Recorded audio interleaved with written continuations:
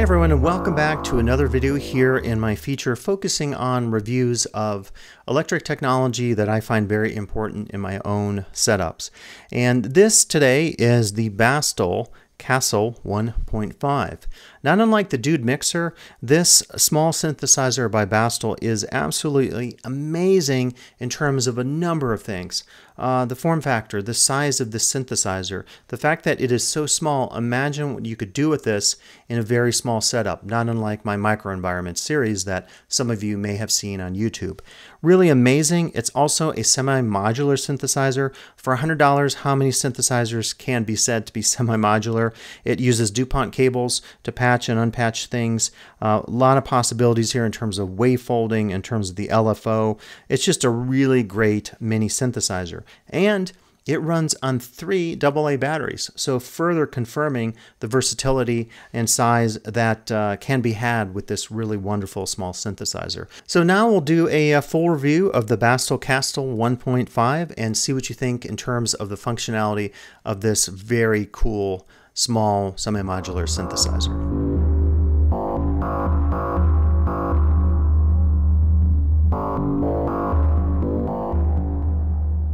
Okay, so we'll take a look at the Bastl Kastle 1.5 here, do a little bit of the unboxing. As you're familiar with Bastl gear, it comes in this cool little box, not unlike the box that you get with the Dude mixer if you own one of those, and has the characteristic paper that's always cool that either has some kind of abstract design, or in this case, we are in a drama period. So always cool to get that kind of like little bit of brand identity with Bastl, and they make great modules and great desktop equipment as well.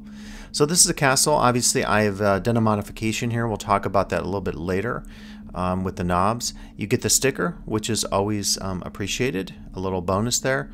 And in addition, you're going to get the very extensive instruction manual. You know, their instruction manuals are really well written and well designed. You can also get this online. We'll look at the PDF here in a second. But this is actually very important because unlike the Dude mixer, which I think is fairly straightforward to get into unless maybe you're trying to figure out how to make a drone or potentially thinking about the wave shaping between channels, with the Kastle 1.5 you definitely get into wanting to understand a little bit more about what is under the hood. So again, you can go online and click any of the information that you might want on the Bastl website, and so they have everything that is included in the manual as well as additional information. If there's anything, and this instrument would certainly qualify, that involves firmware or anything that could be modified, and that's becoming more and more of a trend, certainly with the Daisy patch and other gear out there that's moving more towards open source and modifiable firmware and sourceware and so forth.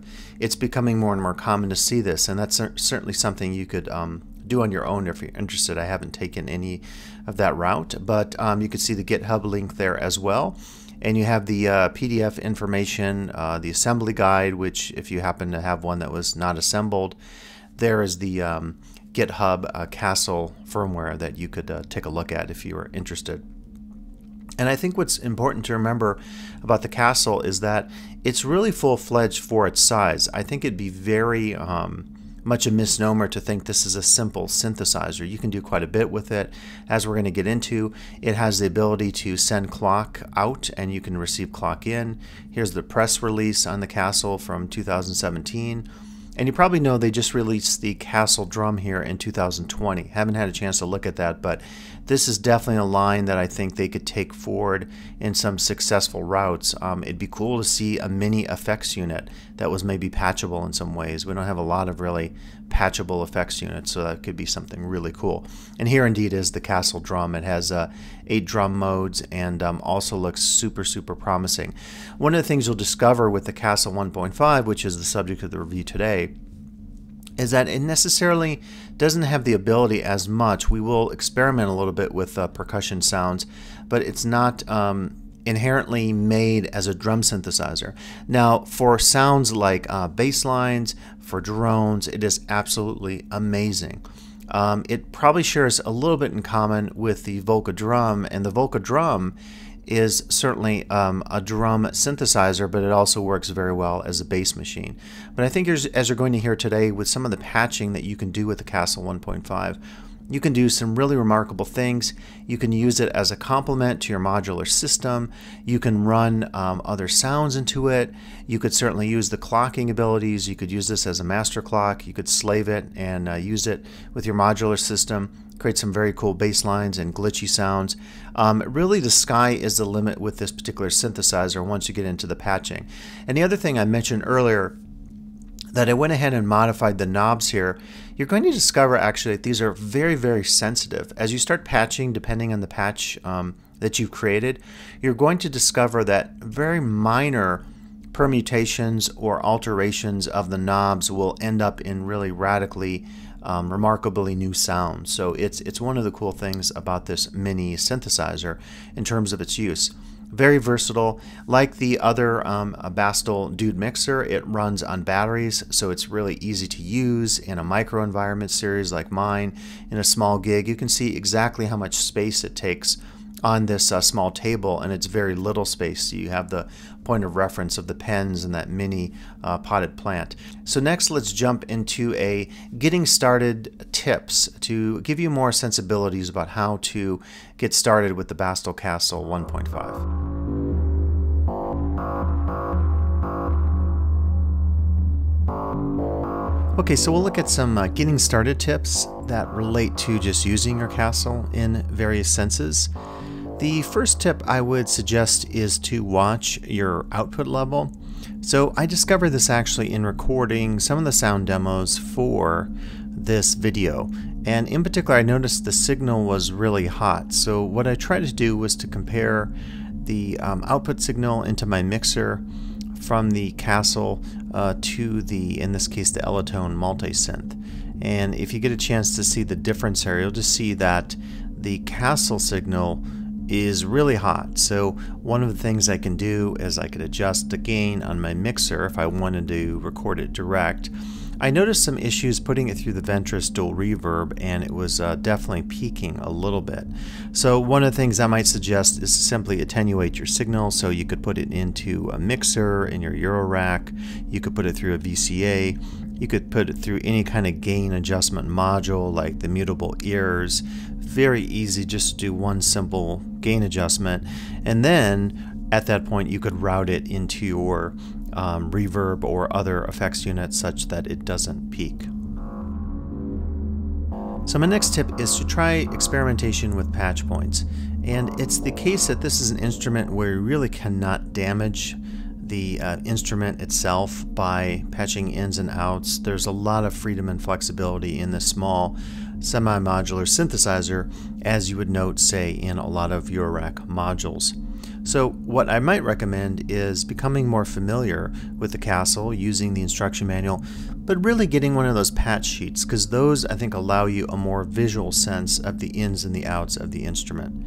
And if you have that handy, you can start to experiment with some of those patch points and even notate some of your diagrams of your patching on one of those patch sheets.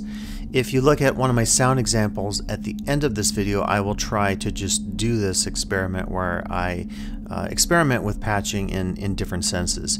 So definitely do it. Very small, minute tweaks I've noticed of the knobs on the Kastle will produce a lot of sonic variation. So as you are experimenting with patch points, you can also move the knobs very subtly to see what sort of effects you have.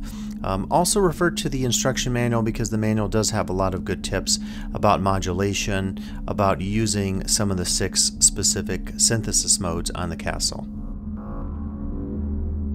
And my next tip is watching your fingers, and by this I mean that the Kastle is so small in terms of working with your Dupont cables that in some cases something will be patched, or you think it's patched and it's not actually patched.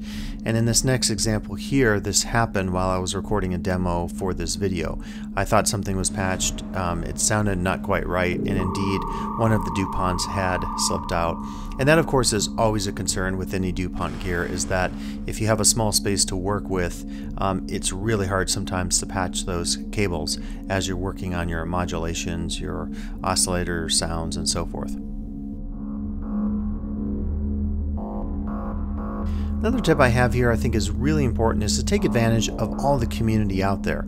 I just recently joined the Bastl desktop group, really great group, as you can see, almost 1,000 members. And the reason I recommend this is you will find experiments and new ways of using your Bastl gear in ways that you didn't think of before. So maybe someone is doing an experiment patching the Dupont cables from their Kastle to another small Dupont synthesizer.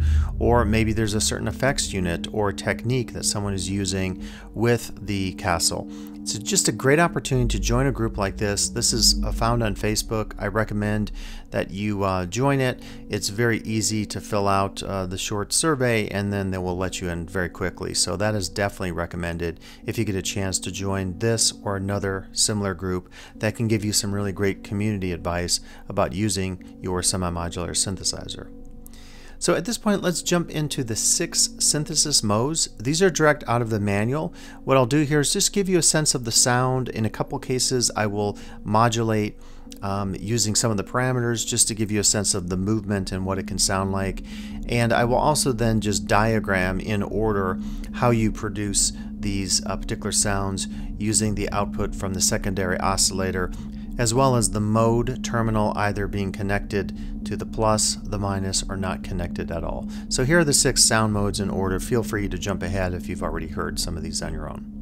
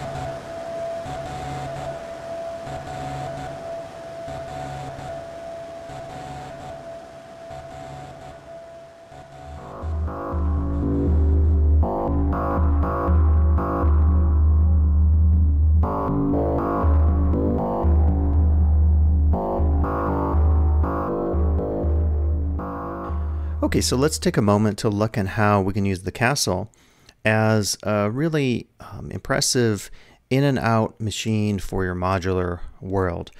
You could think of it as a source to create new possibilities for modulation. You can add another voice to your modular system. You can route audio or CV signals in such a way that you can expand the potential of your modular or expand the potential of the Kastle. And as in all cases, keep in mind the resources available, ranging from the manual, which I think is not maybe as intuitive as it could be in terms of what it explains. What's better are some of the videos online, including Bastl's video that has a lot of the information about the Kastle, and I've taken that and actually made myself a cheat sheet. And by the way, patch sheets like these are also available online, and we can talk about more of that later. So what I'll do here is take advantage of the in and the out. Again, what's really cool about the Kastle compared to other small semi-modular desktop synths is that there's a full-fledged in and out feature. You want to keep in mind that in order to use both the in and out at the same time, you'll want to use one of these splitter cables. Actually bought a bunch of these on Amazon, available for pretty cheap price because I wanted to use them with a lot of my small desktop semi-modular gear.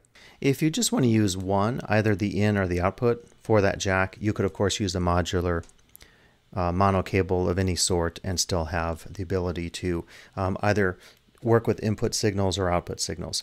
Keep in mind it's very hard to see here, and I'm probably going to pull off these knobs because they're just making it really hard for me to patch the Bastl Kastle. So we're going to be looking at this in and output jack. So the L in the right, the left and the right. So keep in mind one of these will work for your input and the output. In this case, it looks like it's the input is the black in this case. So I'm assuming that should be the same if you purchase this type of cable, which is the tip. And so you're going to be working with this in and out jack here. So what I'm going to do is take my input and I'm going to actually insert that into the wave shape, and I'll be doing something with that in a second. But first, let me bring in some drums because I want to show you how I'm going to sync and use the Kastle with my assimilator, which is a much more expensive sample drum module. Really amazing module. So we'll just get a beat going. I have a Buchla kit loaded in here. My main clock source will be the Pico Random, and I'm going to actually take the clock in from my Pico trigger and use that. So I'm first going to have these 3 drum patterns playing. But the first thing we're going to do is simply create a sync. So we want to time our drums with the same clock as the sample and hold module signal that's going to go into the Kastle. And I like using, by the way, when I'm prototyping, a sample and hold sound because it's very easy to create a very dramatic shift in the sound such that you know exactly what's being modulated on your synthesizer. So let's bring in the Kastle. First we'll unplug the sample and hold. Again, my master clock is coming from the trigger. That's triggering the drums. That is going to control then the speed of any of my outputs, my random pulse, and in this case the sample and hold. So let's first bring in the Kastle with no modulation. And I have it going through a very mild plate reverb on the Venture Stool reverb.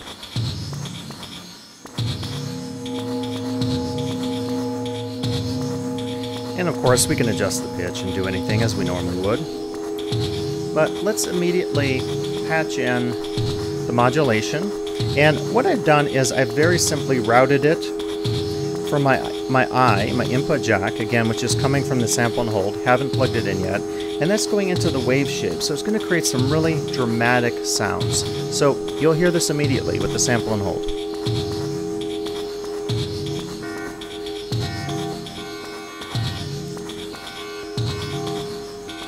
Okay, and right there, I think what you're hearing in terms of the combination of sounds really justifies the price of the Kastle.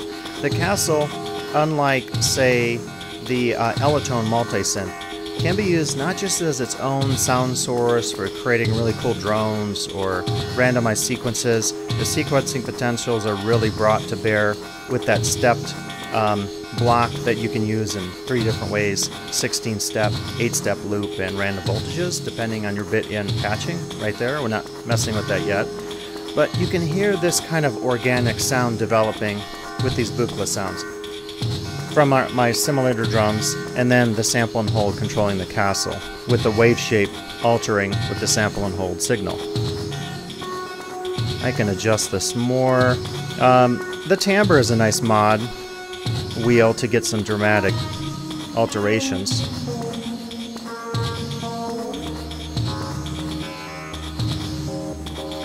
That's a pretty darn good groove right there. Okay, so now let's add something to this. We're going to use then our output.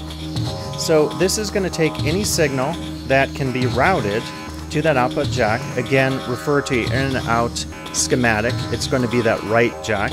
In this case, it will be our red on this ring tip splitter cable. So what I might want to do is figure out exactly what to patch. So I think I'll take maybe an LFO here. Actually, let's try for some random stepped out action here. Just going to plug that in. So I think that's going to give me 16 steps of a sequence. Now what we're going to do is unplug 2 trigger inputs. Now you're just hearing that kind of, it's a Buchla sample, but it sounds a little bit like a hi-hat or something like that. Again, this is coming out of my ring tip splitter. I'm going to put that in CVA.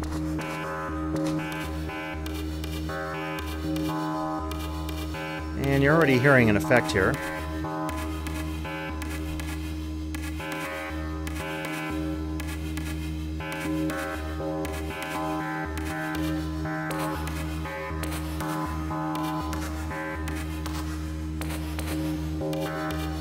So listen to how that's changing.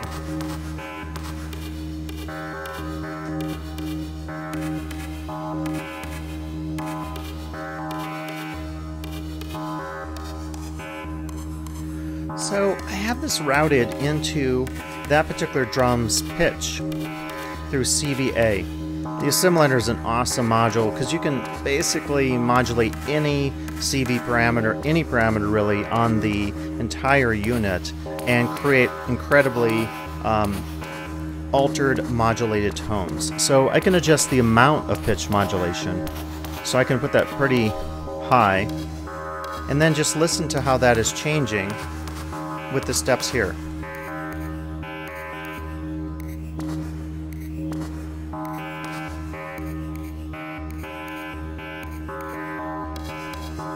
If I want to, let's get a little crazy here. I want to change all the drums. We'll just do that same parameter.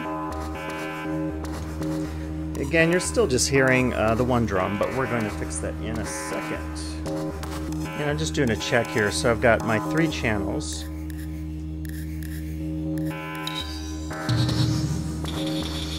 Okay, so the 3 channels of drums, just using a mult, are getting that same signal, that step signal, coming out of the Kastle. And now when I plug in the other 2 drums, and let's just take the Kastle down for a bit so you can hear it. Again, just one drum sound. Let's load in the other 2 and you'll hear this.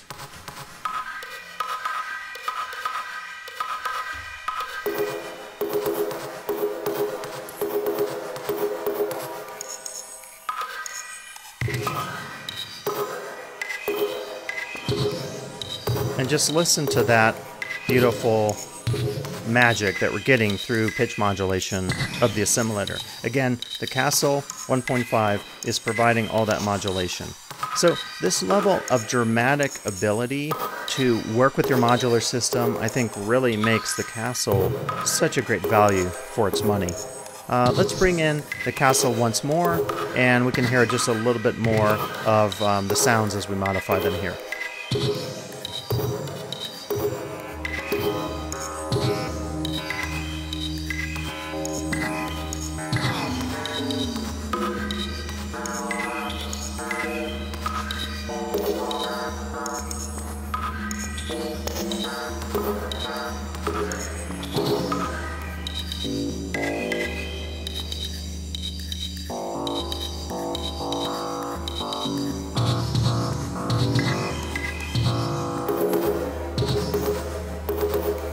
And you can just experiment again by twisting a little bit our LFO rate. We're going to hear different effects coming out of the Kastle.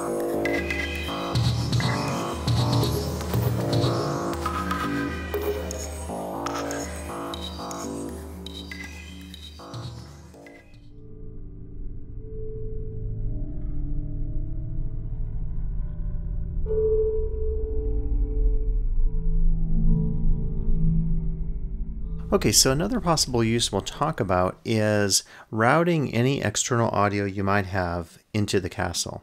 So in order to do this, we'll use the technique we're already familiar with. So we'll take our splitter, or again, if you're not concerned about also using the output block on the Kastle, you could certainly use a mono cable. We just want to make sure that we have our input terminal patch, and then we're going to patch that in after we bring in some audio. So first we'll just hear a droning sound from the Kastle.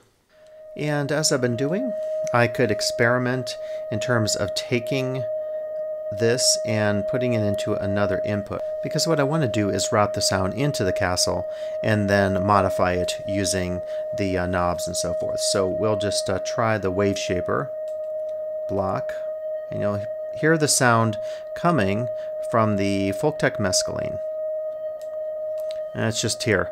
So all I've done is take the audio out, routed that into the input jack, and then I patched it to the wave shape input. And I can begin to mess with the parameters.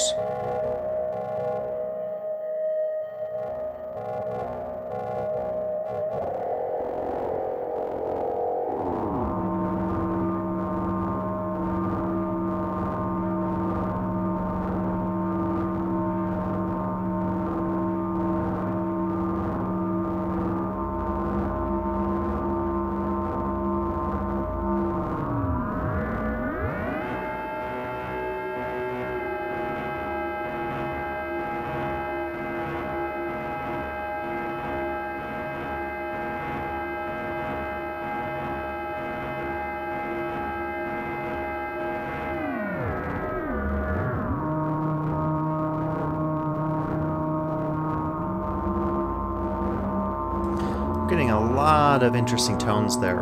So you're hearing wave shaping, and one of the things I like about using a device in this way is it's highly experimental. So as I'm listening to it, recording this, I'm not maybe entirely sure what sound is coming from the mescaline into the Kastle, and then when I'm modulating something, am I modulating an audio tone from the mescaline, or am I modulating something here on the Kastle in terms of the oscillator?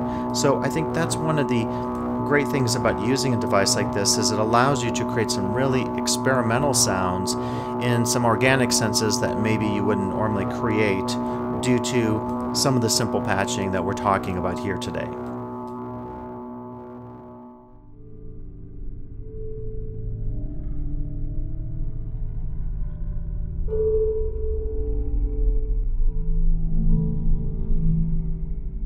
Okay, so for this next experiment, I said the heck with it. I'm just going to try something I haven't tried before.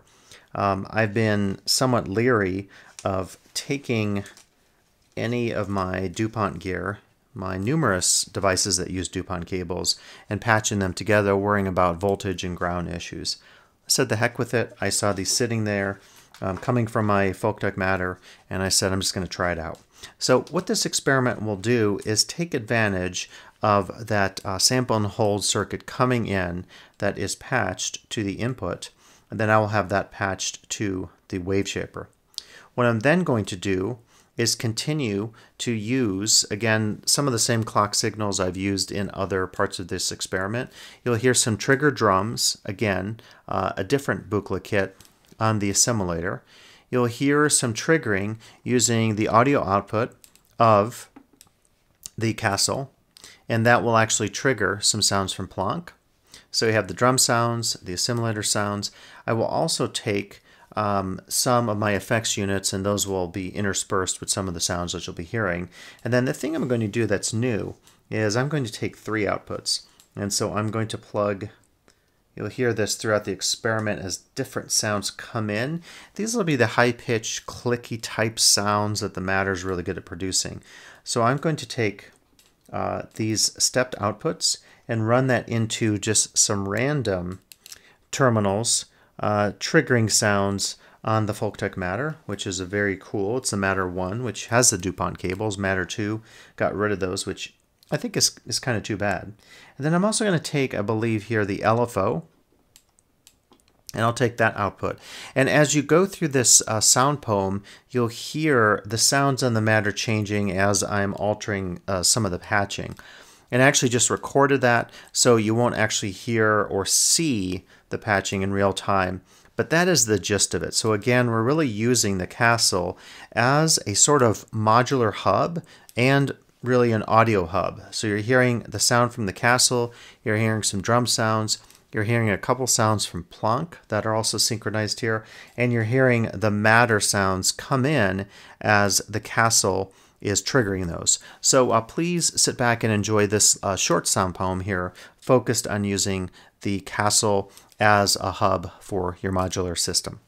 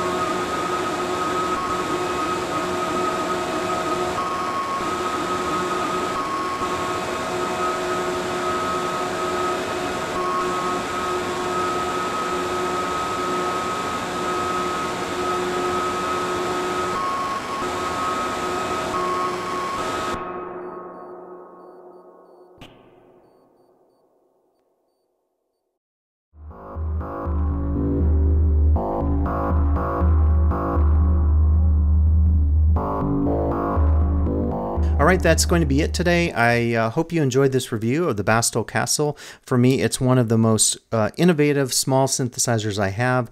I use it all the time in my microenvironment series, and it's just a great piece of technology for me to use. Not only is it really small and handy to have in a small desktop space for performance, but it really sounds super, super good. It's just one of the best synthesizers out there that I can think of in a desktop setting. So thanks for listening, and do come back for future videos here in my reviews of music technology that is important and significant in my own experimental and electronic music work.